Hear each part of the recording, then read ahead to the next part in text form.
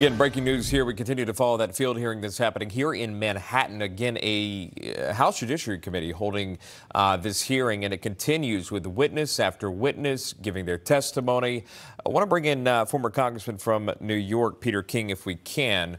Also, Joe Pinion, who ran for Senate in New York as well. And just kind of comment on what we've heard so far.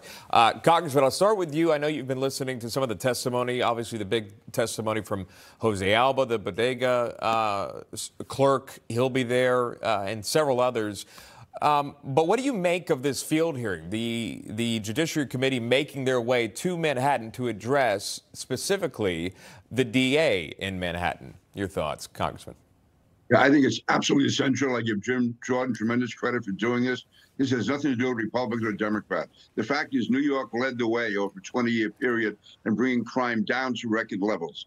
It's just, again, an incredible decrease in crime under Giuliani and Bloomberg and under the NYPD. Since de Blasio came in, and now we have Albert Bragg as DA, crime has gone up. I know they talk about murder going down in the last year. The fact is it's still up well over what it was 3 and 4 years ago. Other violent crimes are up 40 and 50%. New York is not the city it was just several years ago. And I blame almost all of that on Albert Bragg. The NYPD does the best job it can. They do a great job. Their commissioner is outstanding, Keechant Sewell. But as far as Bragg, from day one, he's made it clear that his main priority was not stopping crime, but somehow making it easier for criminal defendants. So now this hearing is absolutely essential.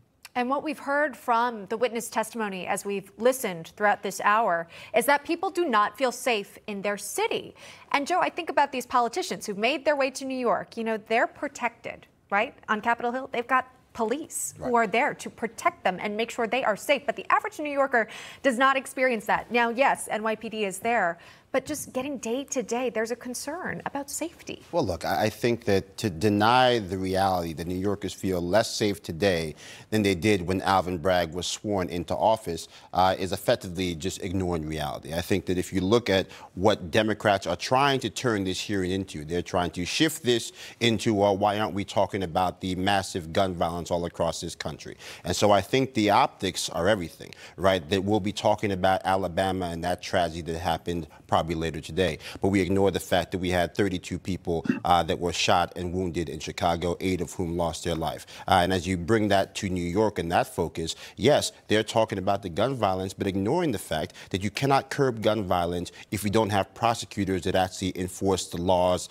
against guns on the books. And Alvin Bragg consistently fails to do that. So yes, we do have an illegal corridor, an iron corridor of guns that are ending up in the hands of criminals, but the criminals walk free. The laws that are supposed to deter the criminals are not enforced, and in the end, everyday citizens are the ones who are paying the price, and all Democrats want to do is find new ways to take guns out of the hands of law-abiding citizens who are not the problem that we're trying to address. It's so difficult also to get guns in New York legally, I wanted to point out. So again, something to note there. Congressman King, thank you very much for joining us today. And of course, Joe, for weighing in too. Appreciate it. Of course.